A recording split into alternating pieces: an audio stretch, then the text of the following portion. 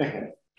Good morning and welcome to the Northern Institute's People Policy and Place Seminar Series 2021.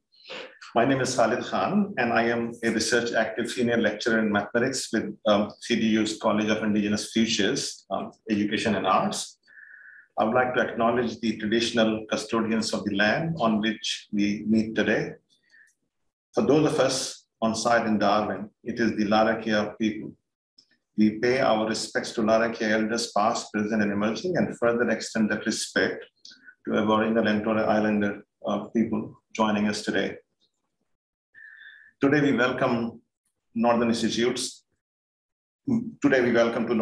Associate Professor Bron and Ewing from QUT and Professor Sarra.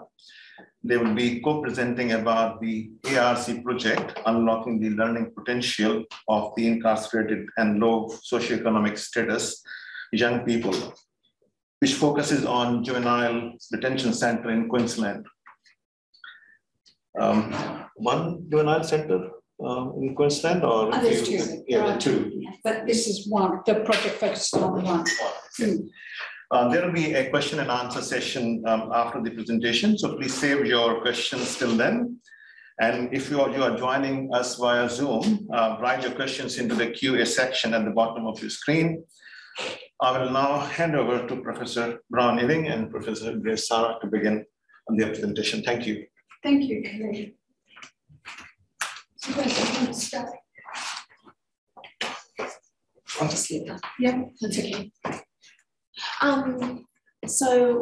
Before we start, we would like to acknowledge the traditional owners of the land as well, the Larrakia people, and we would also like to pay our respects to past and emerging Indigenous people as well. Do you want me to introduce myself? Yeah. So just before we start, just a bit of background on who I am and stuff. So my name's Sarra. My background is my mum and dad. My mum is Aboriginal. She's the oldest of 19 children, and my dad's Torres Strait Islander. So my family is from the Birri Nation, so I'm Bindal and Birri, and on my dad's side, from Moore Island and a number of other islands as well in the Torres Straits, and my dad's a Savage. So my family are in North Queensland around the Townsville area, and my work is I'm primary school trained, so I have a degree in education. So initially I started off teaching in primary school, but now and I've moved from primary school. I've done a stint in secondary, and then in the tertiary sector where I'm with QUT. I've been there for over 13 years now. And my research and teaching is in the School of Early Childhood and Inclusive Education, and it sits within the Faculty of Creative Industries, Education and Justice. The work that I do is primarily in Indigenous research, looking at Indigenous research methodologies, looking at work around whole school change processes and leadership, and I also do work around identity, health and wellbeing, as well as the mathematics that we're going to present today. You're so busy, Grace. So good morning, everyone. My name is Bron Ewing, and it's a Welsh name, and but I'm not Welsh, but I just prefer to be called Bron. I was originally from Sydney and slowly made my way up the coast, but long before Sydney, it was a case of Scotland, Norway, and England, and then long before that, as I've come to learn, it all goes all the way down to Jamaica and then across to Central Africa. So that's turned out to be a really interesting story for me. So what do I do at QUT? Grace and I have been working for over 10 years now together on numerous projects that have taken us across Australia, particularly across Queensland, and working with Aboriginal and Torres Strait Islander communities and low SES communities, whether that's metropolitan or in regional areas. My core focus is around mathematics, and the issue is that having been a classroom teacher many years ago, I could see that there were particular ways that mathematics was taught that had been going on for over 100 years. And of course, mathematics is actually a social filter. And there are people who are in it, and there are people who are outside. And of course, overrepresented on those, in terms of those groups being on the outside, were those children who could not crack the code. And so children from low SES communities, Aboriginal and Torres Strait Islander children and young people, and also EALD students. And so that became my interest. And of course, having a very strong sense of social justice and also understanding that we all matter and children matter in this world, the two combined ended up being the driver for my research to the point, you know, where we are now. I teach as well. I haven't given up my teaching yet. So I'm working with undergrads and postgrads, and I also supervise a number of PhD students and master's students and professional doctorates, and one of the products of my hard work is sitting right with us here. So thanks, Joel, for being a great student. Yeah, so thank you. Are we doing this from here, or are you doing it from there?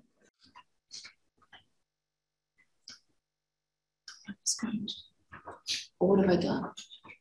I'm so sorry.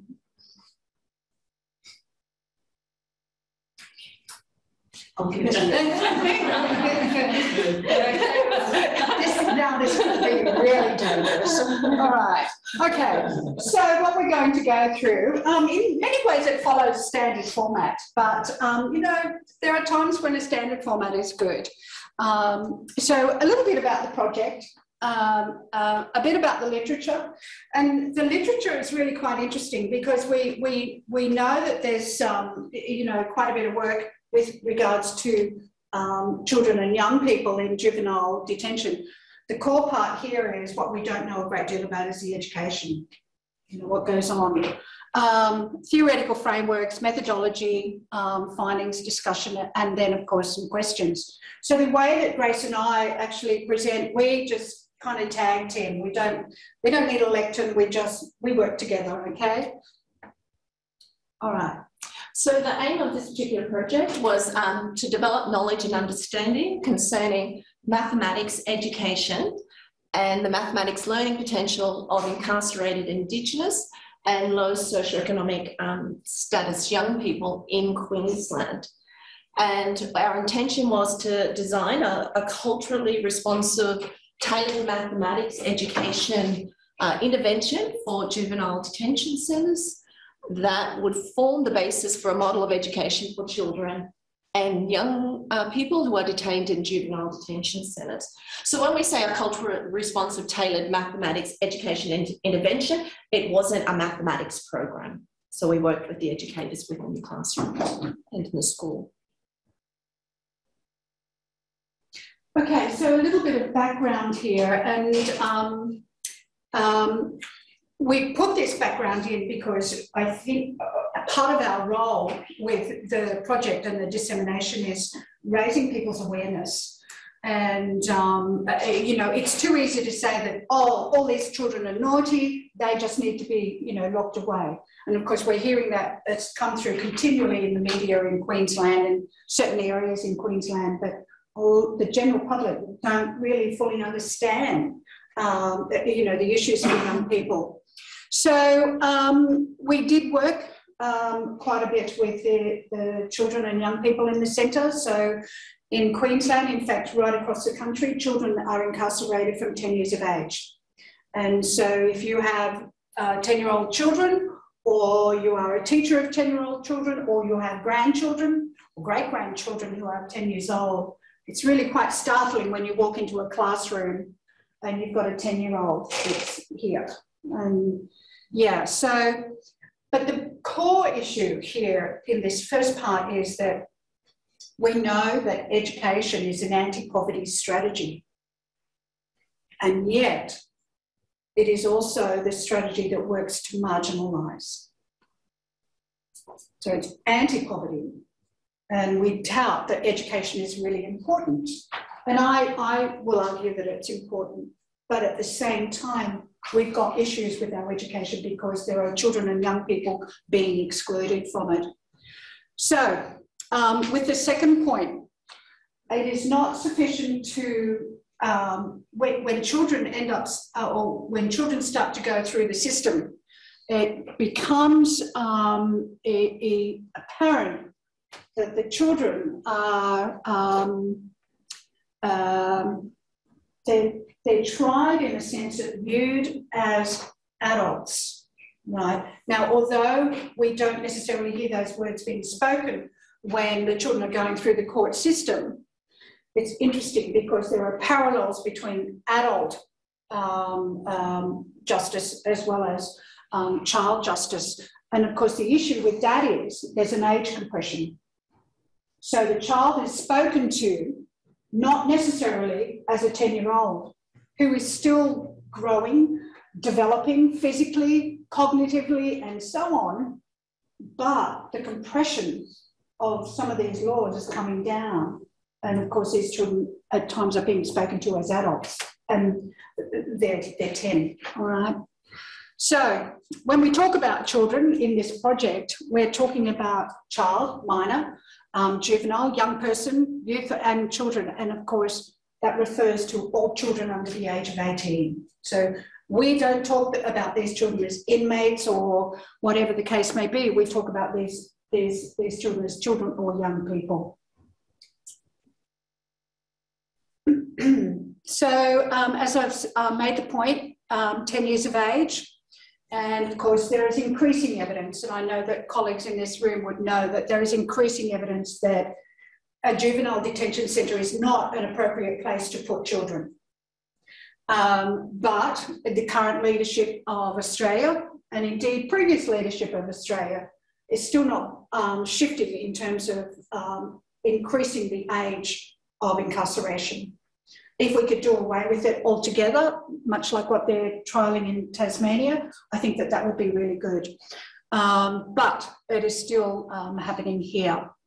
So, and of course, the consensus from the literature tells us that the developments and neuroscientific evidence shows that adolescent brains continue to mature well beyond the teenage years, into the 20s. All right, so I'm going to go through in particular the first point because I also have to be aware of time. So we know that we have a Department of Housing, we have a Department of Education, Training, we have Health. So we have a number of departments, and from those departments we have a number of policies. And of course, for the children who are in the juvenile detention centres, what we're learning is that there are children who are there because of policy issues. So we could use the term welfare here, but because of failed policies, if we've got children who are going in and continually breaking into people's houses to empty the fridge, you have to question, why are these children breaking into houses and emptying the fridge? It's for food. But what we're seeing is that there are almost two groups of children in a sense, and I'm mindful of constructing a binary here. We've got children who are incarcerated because of welfare issues, because of policy failure. And we've got children who do commit serious crimes. The issue is for those children who are there because of welfare issues, once they're incarcerated, and if they've been incarcerated, you know, whether it's 3 weeks or whether it's 6 months or 3 years, once you get into that system, that pipeline is very difficult to get out of, okay? And it's a really, really big issue, that point around policy. So within the curriculum, which was part of the research that we looked at, there was very little known about the schooling and the types of education programs that happened within detention, juvenile detention centres. So that was part of the work that we wanted to look at, because in our state schools, we used the national curriculum. However, when we went into the detention centre, although it falls under the state education system, they have a variety of other vet programs, other types of school programs that they actually operate within. which was really interesting because then it was like, well, what programs are you using to actually lead the curriculum when they're grabbing from everywhere? There was also a little note about best practice for educating young people. And when we talk about best practice, we're talking about types of pedagogy that was being used within the classrooms with these educators. And in terms of the curriculum, there was the challenges that were identified for teachers because some of the young people that were incarcerated may have only been there for a short period of time.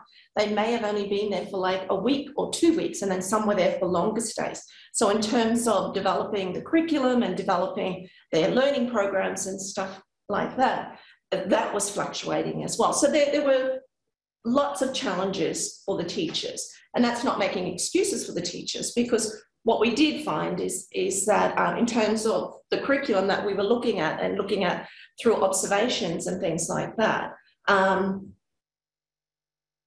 there were probably gaps in the teaching pedagogy, and that was the role that we played in helping to fill some of those gaps in terms of culturally responsive pedagogy when working with Indigenous students, but there are diverse students from all different backgrounds in there. So some of the work that we were sharing could actually be used across the board with other groups of students. Oh, sorry, Grace, did I just jump too fast then? No, I didn't. No, that's fine. Okay, so when we talk about these culturally responsive pedagogies, so we know that it's a term that's coming to the fore in the research, but also to the fore in a number of conversations with schools and so on. But we are still in new territory here in Australia. It's a term that's actually emerged out of the Canadian and also the New Zealand literature. And but what's really interesting is that we can't always sort of take that stamp and then stamp it over into this country and say, okay, we're going to do exactly the same model here as what was there. It doesn't quite work like that, as we know. But what we've done is actually look at this in rather than just specifically focusing in on what's going on in the classroom and those culturally responsive pedagogies, we've gone a little bit broader. And there's some points here to do this. We've come to learn that if you are wanting to engage in culturally responsive pedagogies, it's not something that, okay, outside the door, I don't engage in that kind of thinking, but inside the door, when I've got all the students, that's when I apply it. It doesn't work like that. You have to have a strong sense of social justice. And it is about tearing down old structures and old ways of thinking and forming new ideas. It is about new forms of social interaction. So how do we interact with the diverse children that we have in our classrooms, or indeed the schools? How is it inclusive of cultures? So new ways to look at the inclusion of cultures, looking at the inequality that comes with education, but also looking at the impact of the distribution of wealth, okay? And new ways to resist. Oftentimes we see, oh, I'm not game enough to say anything wrong because I really don't want to upset my principal, or, you know, I don't want to sort of make my stance be known. Well, that's a problem, okay? We need to support teachers with looking at new ways to resist the status quo. So if mathematics continues to be taught out of a textbook, everybody sits and watches the teacher model, okay, the I do, what is it? No, I do, we do, you do, the grrr model, you know, looking at new ways to maintain order and cultural safety, looking at new ways to reach children, and this is a really big one, to recover from education exclusion and failure. Every child that we have worked with in the juvenile detention centre is recovering from education exclusion and failure. How do we support those children? How do we support children altogether? New ways to show Aboriginal and Torres Strait Islander children and low socioeconomic children that they are valued in the world and they matter. They matter to themselves They matter to their family. They matter to community. They matter. They matter. And then, of course, new ways to establish an education system that works for everyone. And our lovely conversations with Robin yesterday. Thank you, Robin.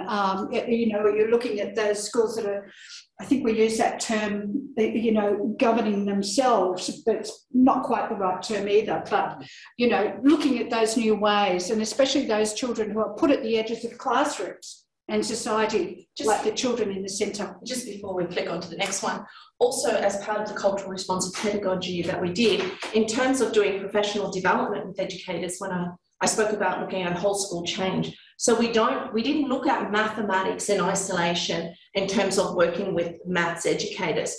So what we did when we spoke about looking at ways to resist, we actually got educators to reflect on their own underlying cultural assumptions or biases that they actually bring with them into their classrooms, or, you know, that they might have, not only about young people incarcerated, but in terms of assumptions about Indigenous people, people from diverse backgrounds, all of those sorts of things. And it can be quite contentious when you're doing that sort of work, but it's important that if we've got educators working with Indigenous young people or young people from diverse backgrounds, then there are already challenges that exist for those students. If teachers are unaware that they have these unconscious biases that exist when they're teaching. And part of the cultural responsive pedagogy stuff that we were doing was getting educators to actually think about bringing in the lived experiences and the realities of where these students were coming from within the detention centres. So within the centre that we worked, there were students, children, young people from all different backgrounds. So we couldn't say, yeah, you know, we're going in this community, this is something that you can do, and do it across the board. So it actually had to embed Indigenous perspectives, but at the same time consider the differences, because although we are all Indigenous, or we might all be Aboriginal within the centre, we come from diverse backgrounds, and that's something that's really important to consider and understand. I just want to say, okay. I think just in terms, we spoke about providing a culturally safe home place in terms of students, also having high expectations of where the students are coming from, of the students in front of you. So yes, they're incarcerated youth, but have high expectations in terms of what they're doing. And because it's trying to break down the barriers of them coming back into the detention centre. And high expectations relationships really important. And the work, I think, in our theoretical framework, which is coming up, the work of Sarra around, I don't know if you've heard of the Stronger, Smarter philosophy. So about acknowledging and embracing Aboriginal identity, acknowledging, embracing Torres Strait Islander identity. It's about community engagement and high expectations relationships. Now, it's very difficult to do face-to-face community engagement in a detention centre, but there are other ways and other avenues where you can privilege Indigenous voices within your teaching spaces in the detention centre.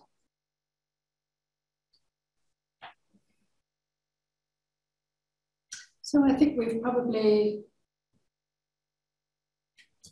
kind of pulls together, I think, what we've talked about, Grace. Yeah, so in terms of just connecting the mathematics curriculum, so that's what we're looking at doing, not looking at mathematics in isolation. How do you embed the Indigenous perspectives? But I think when we do professional development, and what I find is that when we're working with maths educators, but even, you know, educators in different curriculum areas, they sort of just expect you to give you sort of, how do I just teach the mathematics to these students? But you actually have to look at the broader picture around what is going on in your schools and classrooms. So within the detention centre, attendance was compulsory unless there was an issue. But within education, attendance is a big issue for some of our students and young people to to attend school. So those are issues that will impact on the mathematics learning that occurs in your classroom, hence the mathematics outcomes and achievements of the students.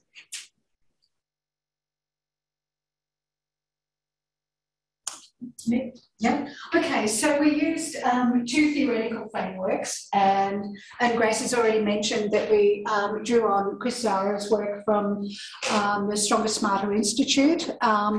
But in particular, the material or the work in his, I think, 2012 book towards a pedagogy for emancipation to create a new theoretical framework. What we did was we combined the work of Chris Sarra's with Julie Boyd's work on that professional learning component.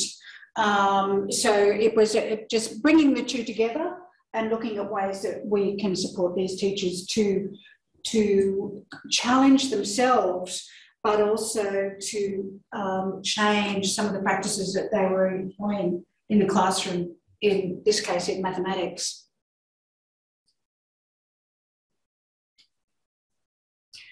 So what we did was we also drew on the work of Linda Talway-Smith, and in particular decolonising methodologies.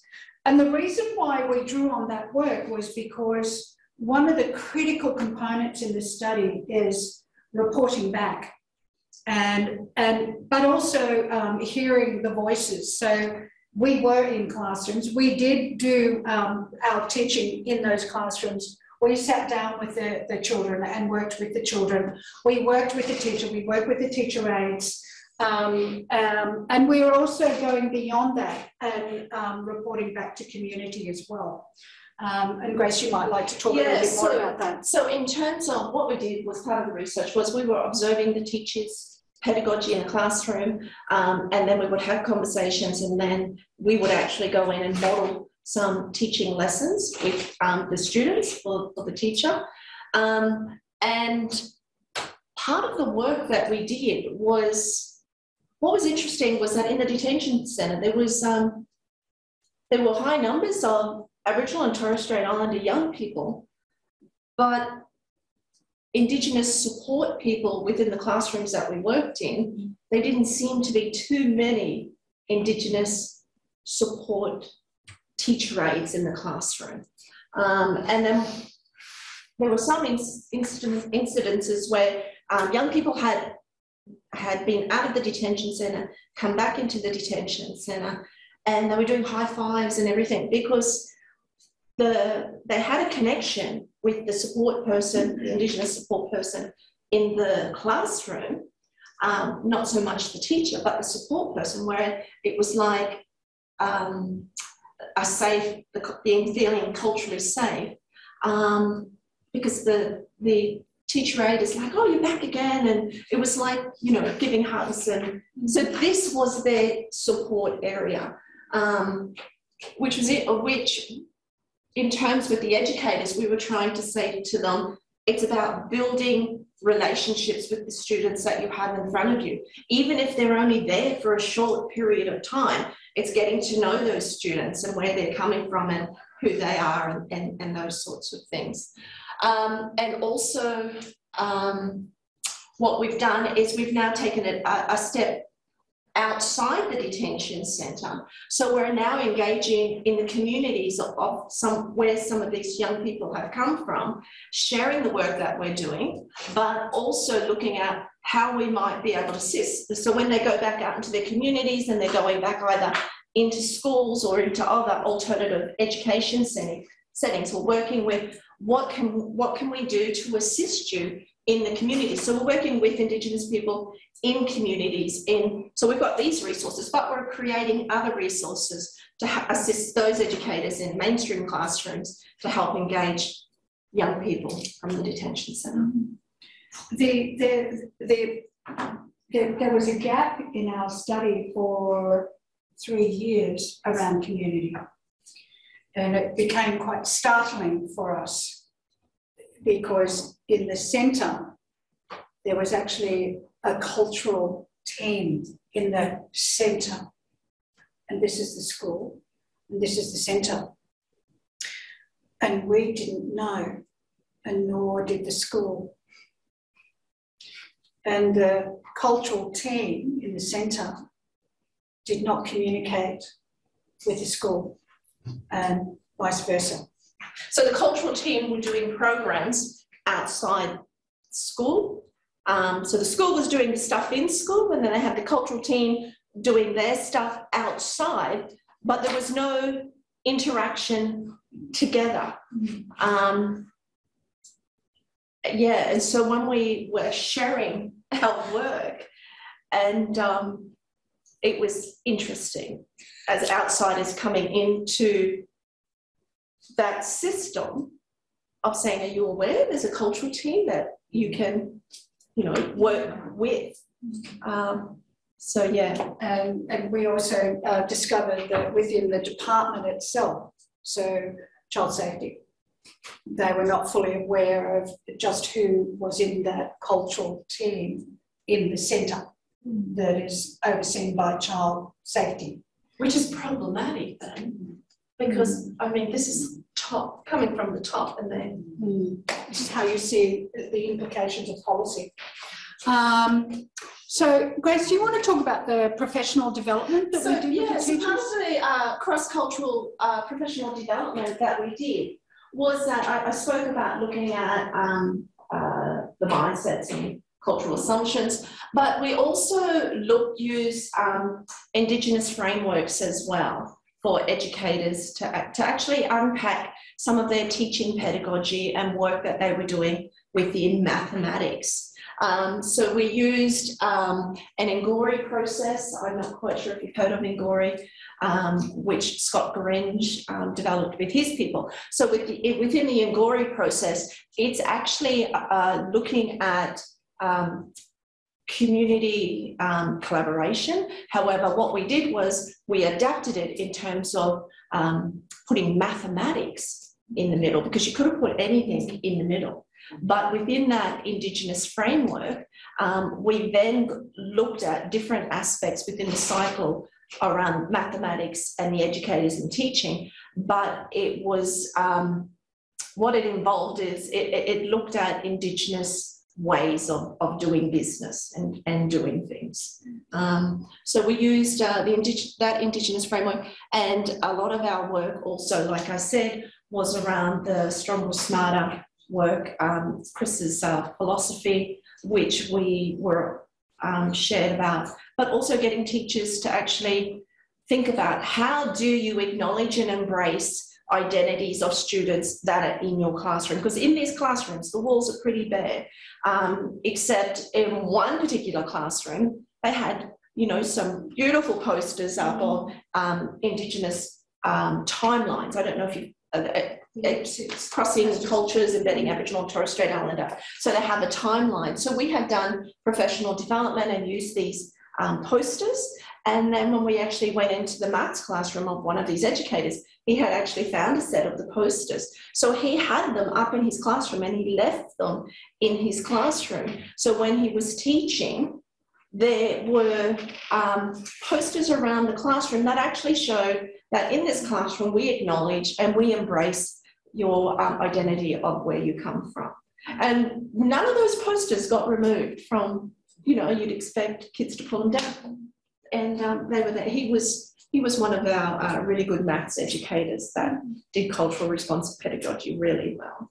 So, Grace, can I just build on from there? So we had the opportunity when we're working with the teachers to use other posters, and of course you would know about the big CSIRO tracks seasonal calendars series. And of course, you know, when we worked with them on that, because we're looking at qualitative measures of time, not just quantitative, being a capitalist country, but looking at the qualitative, and, you know, they looked at it and said, can't see the maths in that, Bron.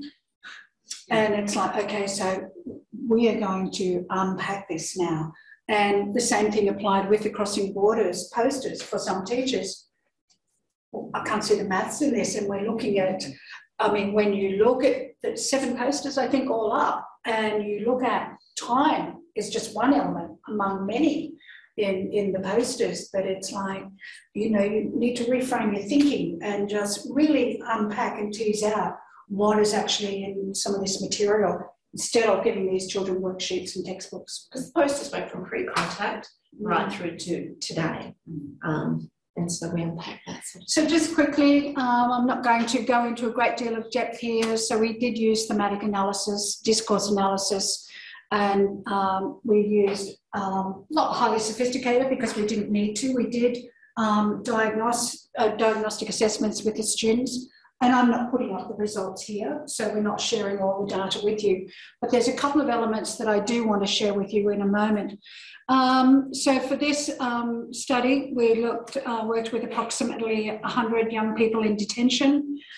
We worked with 3 directors because it's sliding doors.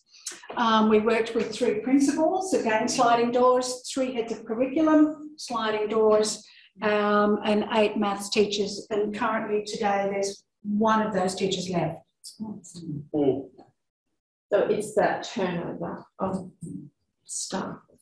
All right, so what I'm going to show you now is, it's going to be really hard for you to read this, but I want to explain how it came about.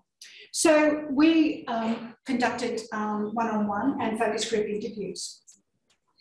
And I've always, as a researcher across multiple projects, had the suspicion that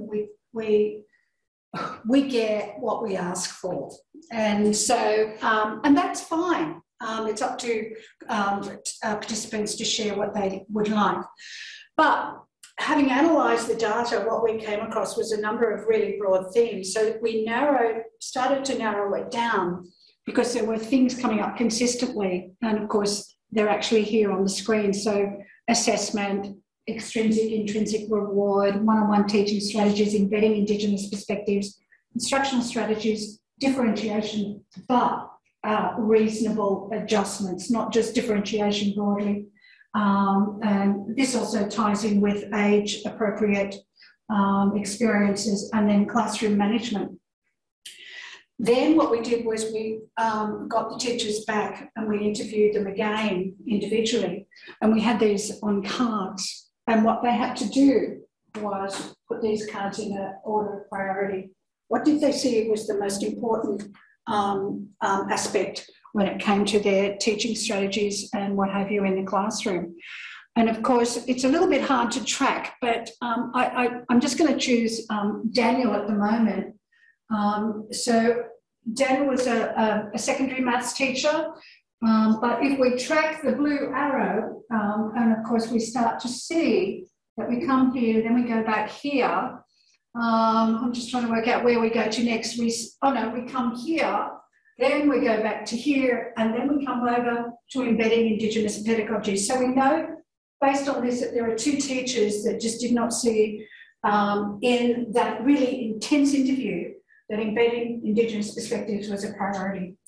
Now, so for Daniel, it was rigour, observations in the classroom. It was about rigour. It is about you do this first before you do this. Everything was lockstep and it was straight out of a textbook. This is how the children learn. They must learn the mathematics theory, Bron, before they go to the next step. Okay, so it was the interesting resistance that came through as well. Okay. Probably about 10 minutes. Yeah. Thanks, Grace. Yeah, it's all good. So these are just some excerpts. I'll give you a minute or so just to, I'm not going to read them out to you. But this was Kalila, and she was quite keen to embed Indigenous perspectives in her work. And I'm going to just quickly move on here. I know that the interview transcripts are always interesting. Whoops. And this is Daniel. So across the whole time we were there, and we were there from 2017, probably in the school.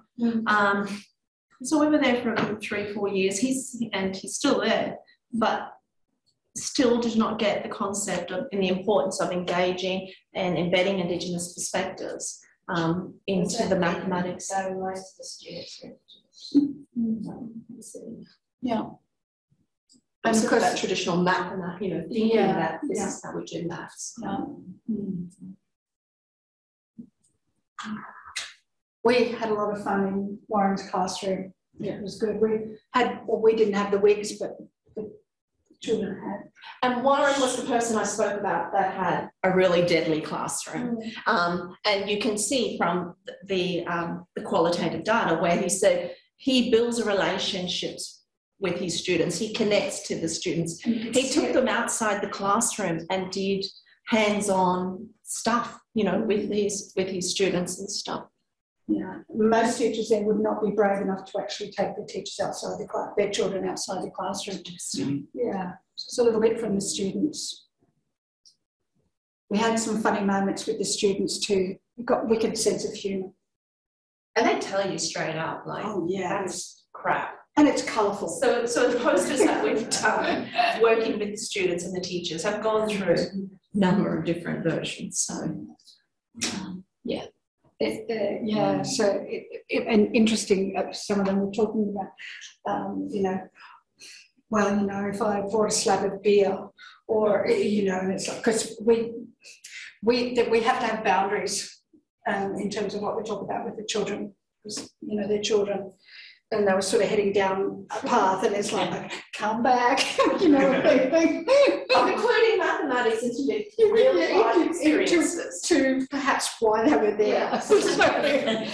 Okay, so in terms of the posters, so these are the posters that were created within with the educators and the students. And so on one side, you've got the literacy. So we've incorporated literacy. So there was a reading to learn program within the whole centre. And within the centre, every curriculum area, every educator had to do this reading to learn as part of the first bit of their lesson. So we incorporated reading to learn, and then in the middle section of the poster is where we had some visual representation of whatever it was about, and then where the key words, so this was teacher directed. So at the most there may have been, there was usually mainly around six young people in the classroom, but some of the teachers could have had up to 8. And then there were questions around it. So these posters were designed in themes. So we had sports themes, we had food, we had animals. And in terms of the animals, it was trying to link it to various totems as well. We had artists, we had historical things as well. So the posters that we've given out, and there are some examples here, it was actually looking at using role models or connecting. And when I say role models, it wasn't just connecting with big stars like the football stars or Mark Oliver. We actually included some of the role models, artists from people's communities, and we included those people into our posters because they're role models in their communities. And we looked at, you know, environmental stuff around total tagging, and it was all about the embedding Indigenous perspectives. Now, these lessons only probably would have gone maybe 15 minutes, 20 minutes at the most, but they would, so the teacher can't just give the things and say, go and do it. So they actually had to engage the students in the process and work through it with them. So these are the posters that we've developed. Do you want to share them? Yeah, so we trialled, I think Grace has already said, we actually trialled these with the children and the young people. And interesting, one of the comments was, there's colour. In maths, you don't have colour. It's right or wrong. It's a binary construction. So it was something that they really engaged in. Did you mention about finding the key words? I've briefed over it, but can I just go back to the colour? So in terms of the colour, because the booklets the young people were working from were just all black and white. So they come in, they were tested when they came in, and then they were levelled. And so then they were given the maths booklets. This is the level that you're at, so this is what you're working on. So you noticed the previous slide as well as this one. So this is in Maori language. And so we actually worked with the linguist from the University of Canterbury, and we actually brought him over and he has done the translation. So you'll see for the Maori posters, they'll actually have Maori on one side and English on the other, because there was a teacher in the centre who was not a maths teacher, but she was able to develop a Maori language program because there were a number of Maori children in the centre. And of course, we've supported her with purchasing materials as well as developing these posters along the way. The challenge is, so when we present this to the children, and they go, so where's our language? Okay, so we've got Maori. So with the Maori posters, with the cultural teacher, what we found is we worked with the culture teacher because there was no Indigenous, Aboriginal, Torres Strait Islander culture teacher. They didn't have a cultural program. So they had the outside cultural program and the cultural team, but they didn't have a cultural program inside the school, inside their school. So the reason why on the Maori posters is we've got English on one side and we've got the Maori language on the other, is we didn't do that with the Indigenous ones because we have diverse languages. What about using Aboriginal? No, so we didn't do that because Would it be possible though? probably not, because the Aboriginal English depends on where the communities are that are from. So, and it wasn't, and because there are diverse groups in detention centres, but even in our own communities, there's diverse groups. But in the detention centre, so you'll see that these ones are blank, but the Maori ones have the language. But we only did a small set of the Maori ones because the purpose of the research was around Indigenous and socioeconomic. So some of the findings, this is not all. I know I said earlier we haven't presented all of the data, but so the provision of culturally responsive pedagogies is limited in terms of teacher knowledge and practice. And I made the point much earlier around it's not a case of outside this classroom we don't employ or we don't use culturally responsive pedagogies, but inside the classroom we do. But when I go out, I'm different. Okay, this is something that actually is within us. That social justice stance and that valuing and that that mattering. And of course, we not all the teachers, but we found a number of them, did struggle in terms of the embedding Indigenous perspectives, listening to the stories of these children, maybe learning about language, maybe learning about cultural practices. And we had the example of the turtle eggs, which was a really neat example. We also learned, and this is something that's broad across mathematics education, and that is that the pedagogical content knowledge, so that much deeper knowledge when it comes to mathematics, there are teachers that do not have that rich body of knowledge. So superficial, and that's why there's the reliance on the textbook. But who wins with a textbook?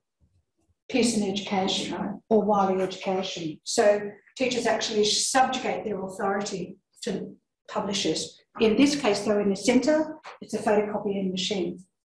And the work booklets are probably 20 years old, and someone comes in and dabbles in it, updates a bit, and staple, and then, it keeps on going. But that limited pedagogical content is a big one.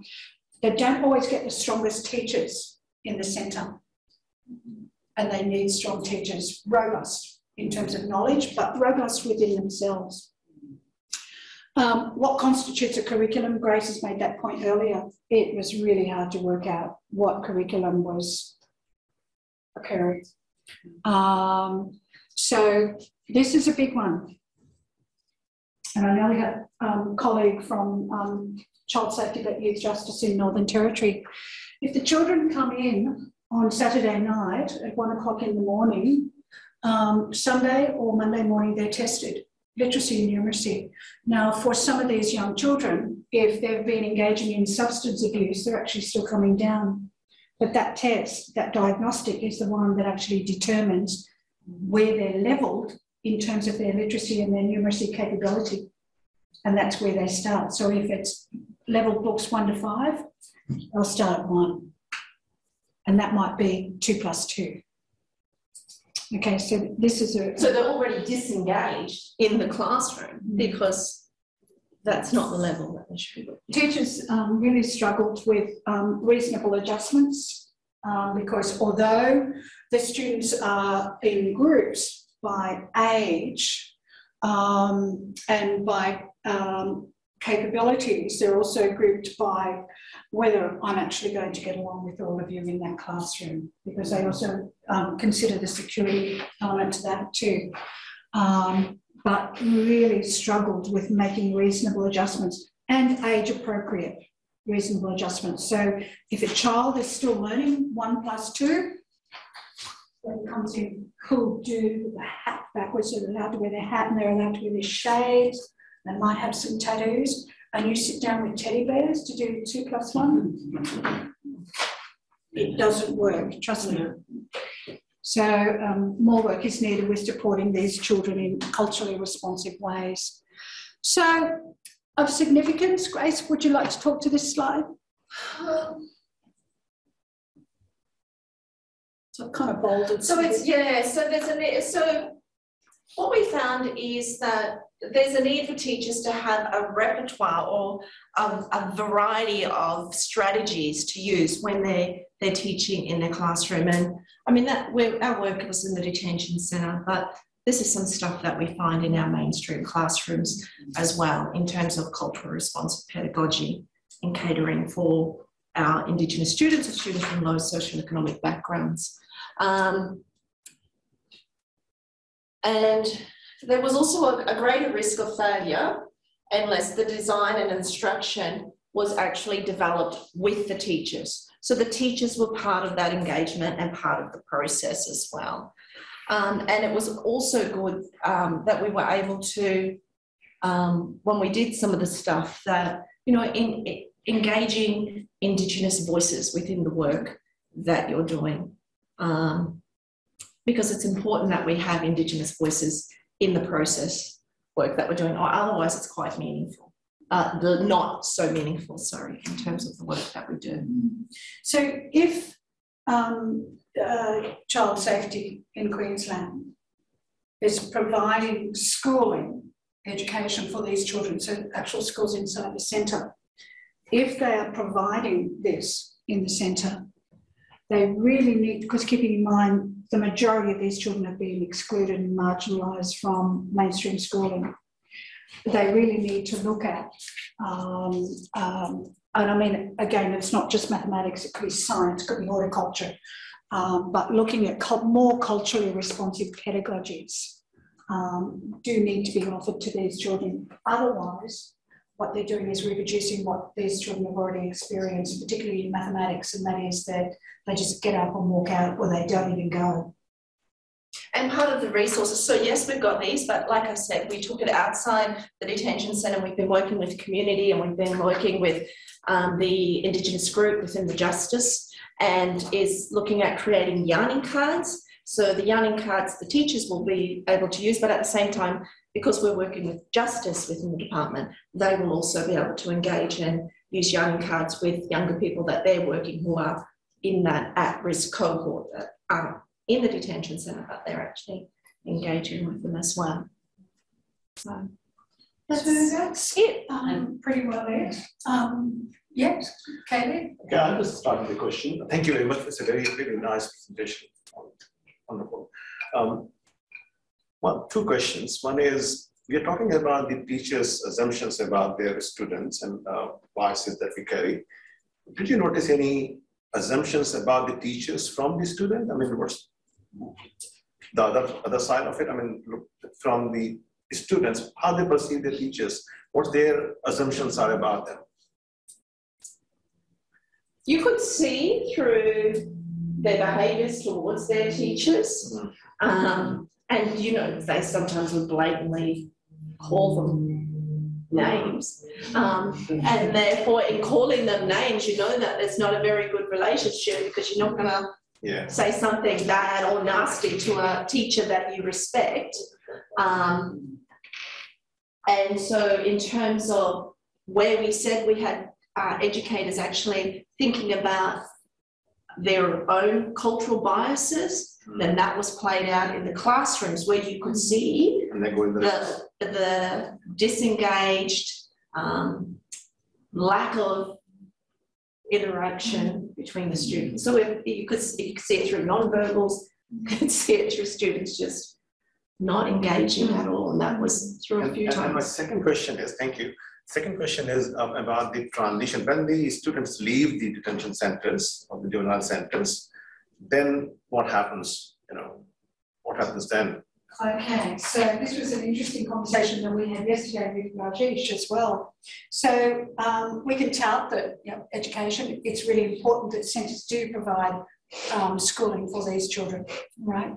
But what we can't, and nor can Child Safety Department mount a case for this or have the evidence either, because once the children leave the centre, you cannot track these children, because that's there's an ethical issue there, and these children have the right to step outside that centre and go on and live fulfilling lives. What they don't want is, well, Grace and I, or indeed the department, particularly if they've finished their time at the centre, or they haven't got to do community detention here, because there's varying forms of that transition out. But if, let's say, they've done all their time there and step outside that door. And don't go back into mainstream schooling.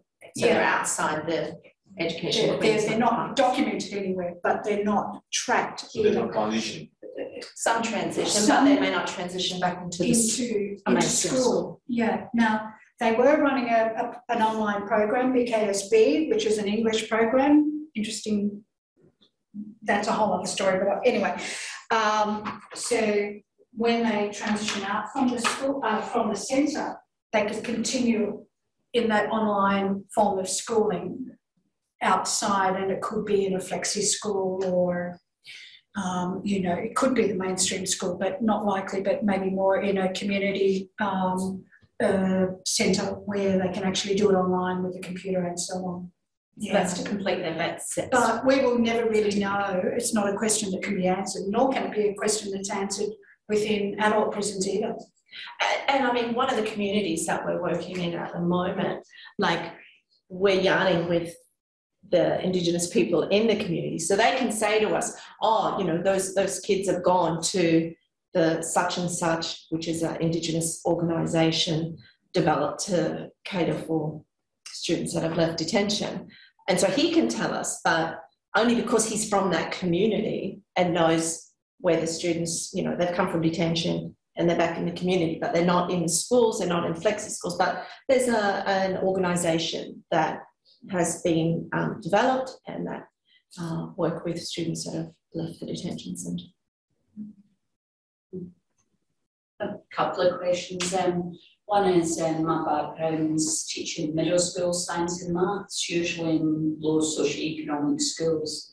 And I think everything you're talking about there can certainly be applied in that situation, not only detention centres, and as you know, often kids are going between anyway.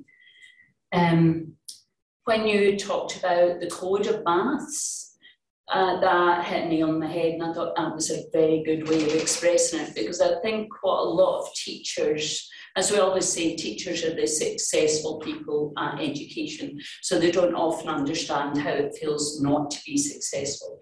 And I think particularly in maths and science, there's a certain language, there's a certain code that if you haven't grown up in a certain sociocultural conditioning, then your access to that language is very, very limited unless the teachers do that culturally responsive pedagogy. But in my experiences in schools, as you're reporting, I've seen great resistance to it.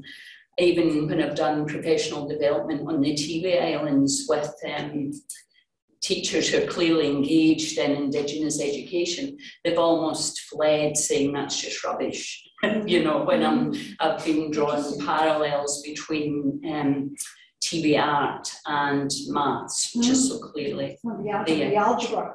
It's brilliant. The algebra is rich in it. And I think something you said though there that clicked with me as to why that's so, and it's because of the depth of knowledge you were discussing. If you don't have a depth of knowledge about maths, then your ability to see it beyond the standard Western concepts of maths becomes quite limited, and that's never really struck me so much before, so that was useful. So I guess that's more a comment and a question. I'm finding your research very useful, and I think definitely needs to be out there. I'm saying that I'm currently working on a project with a European group to establish an education college in Timor-Leste, and we've been talking about how to integrate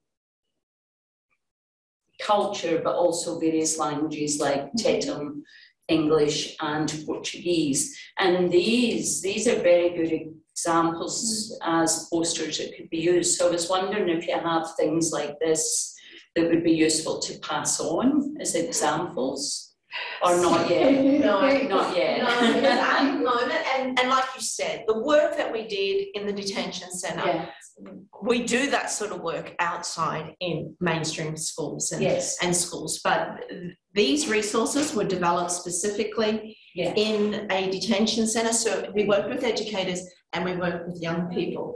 So in terms of these posters at the moment, they're only for the centre. That's for you. And so those are the conversations we're having at the moment, because lots of schools are saying, this is a great resource and we'd really like to get our hands on it. But those are conversations. So the project is still, that's good. So it's still happening. So at the moment, it's they've been valuable resources for in many contexts. So so we kind of come in under the umbrella of QUT, right? So we know that it's like all bureaucracies, it's a bureaucracy. So we also have a section called commercial services. All right. And I think, well, for me, I can't speak for Grace, but for me, I'd actually be giving these to schools. Can't do that. I think there are some resources. There are some publications I've seen in my school when I was teaching. And they're called Maths for Industry, Maths for Arts. So they're small booklets, and they are just focused. So it's called Maths for Arts. So all the worksheets and everything are just something similar to them, but they're focusing on art and then the questions related to art. I have seen them, Khalid. But so there are versions out there, but these are probably the best examples I've seen. Yeah, I think because I think these are, but what you're talking about, they're excellent, but these are a step above. And these are not a program. So we developed resources to get teachers to think about how they then can go further in developing their own resources. And that's the key thing. Yeah. That's the thing, and I think I can see these being used. A lot of the resources that are available just now are very much good for explicit teaching situations, whereas I can see these being used as prompts for inquiry-based learning and so forth, where students can take off on their own interest. So we made sets, so we got sets printed off, so there's like 6 to a set. So when the teacher grabs the folder, that they've got 6 or 8, I can't remember, 6 or 8. So they've got a whole set then to give and work on whatever it is they're working on. But these are just starters to get the teachers thinking. There's a set of them, but they're more for the teacher than the student, and that's what I like about it. Yeah, what's really interesting is that, so I, as I said earlier, I teach in the undergrad and postgrad, so Bachelor of Education as well as the Master of Teaching. And guess what one of their assessments is? Design something like this. They have to do a poster. And then, so sometimes I mix it up. 1 year poster first, and then they've got to do a 3-minute, 5-minute oral about the poster. Or I flip it. And okay, I want you to do the short form first, and then I want you to develop the poster. And I use the same third. So you see it's broken into 3. And so they get an example, and I have student examples. And that's their assessment. It's an excellent assessment.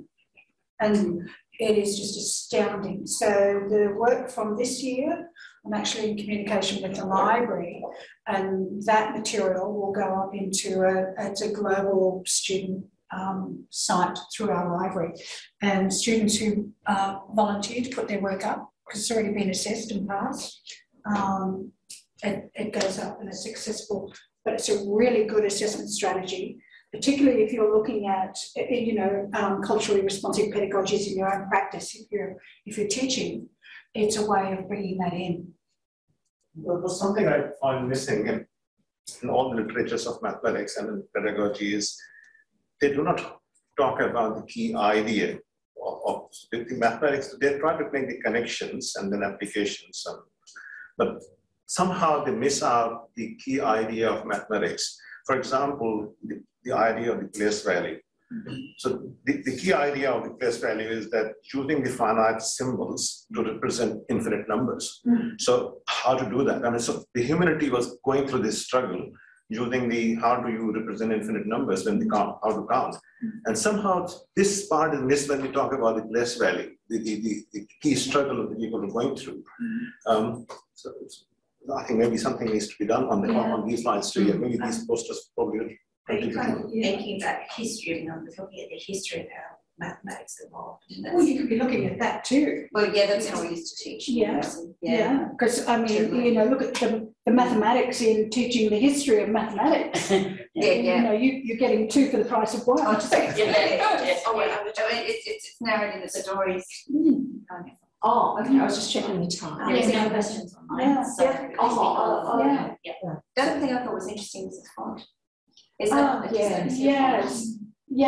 good pick up. So we had a graphic artist do the initial work, and then we had another graphic artist continue actually. So we used Indigenous artists in the work. Some of them have got the what do you call the background decals? Yes, but the initial graphic artist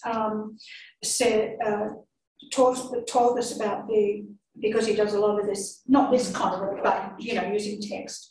And he said that there are fonts for people who are dyslexic. And of course, so we said, okay, that's fine. And there's also laminate. So this laminate, the children, and there's also certain pens. So you can get laminated and you can get your whiteboard cleaner markers. Now, so two things. This laminate doesn't eventually absorb through use, it doesn't absorb the colour.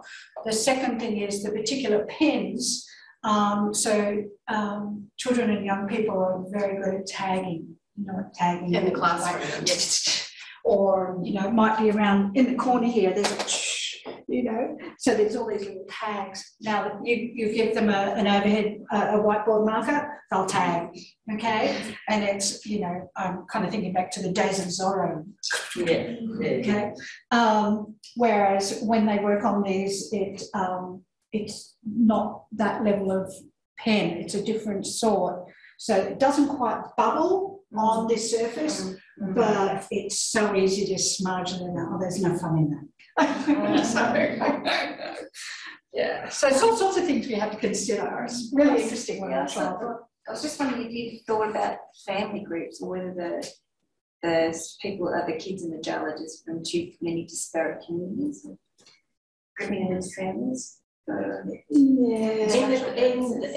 In terms of the work that we did in maths, that would have been a bit difficult because we were looking at maths. We went into the maths classrooms, so they were already established maths classrooms, which is a bit different up here where you have family groups and stuff like that. So you don't mean, with kinship. You're talking about the kinship. So that actually starts to weave into statistical literacy, because we know that statistical literacy is not just about reading statistics, it's about the tables and so on, but the tree diagrams also come in there. And I know that on the IAPSIS site there's some material there that I've actually used with the students in my undergrad teaching, but we didn't actually use the tree diagram, the kinship with the students in the centre. Because it's quite diverse. Sorry, I think we're talking two different things. So I'm thinking I thought you was talking human people in the classroom. So it's more to do with, Oh, no, it was me talking about how to group students in the classroom. Oh, Yeah, so yeah. grouping students. Yes. Right. Oh, yes, that's, yeah. I'm with you. Okay, I've got Yes. you now. Yeah. And you've answered that. Yeah, there was also a few things that you probably come across. El Kawan, Shepparton College, the work that's being done up there. They've got, what's his name? Oh, yeah. And he's doing yeah, that's it, John Bradbury. And what they're doing is they're looking at local language metaphors and replacing Western metaphors in mathematics, and that's led to a really enhanced outcomes. So I don't know if that's something maybe we'll think about. And the other guru to talk to is Matt's boss. He's in the NT Department of Education. He's fantastic. He just does all this. He gets the graphs, he gets people lined up outside and they have to graph themselves. It's really hands-on and really, yeah, it's really impactful stuff that you can do. So, yeah. And that's like the stuff we were doing in the classroom. Yeah. So it was using hand, mind, body stuff. He's got really, you know, and he's been doing with like communities and really stuff. Yeah. Yeah. I was just going to ask a question about way back when you started the project, which might webs. No, webs, we remember it well. That'd be great. Yeah. Because I was thinking about the positioning of your research in a few different structures, and it's quite complex. And I thought potentially how you needed to pitch it to say Department of Families or the various agencies, because it's like, is it a maths program or is it a cultural program? And I just would be really interested to see or hear how you approach that and what challenges you might have faced. Yeah, so it's a funny little story actually, and I know that we've got to shoe out in a minute.